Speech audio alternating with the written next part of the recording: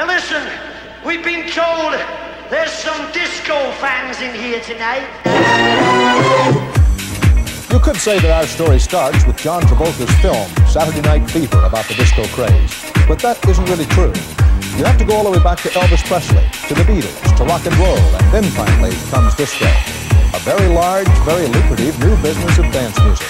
Maybe the biggest wave yet. Because it certainly seems that more and more Americans are getting more and more into the disco scene.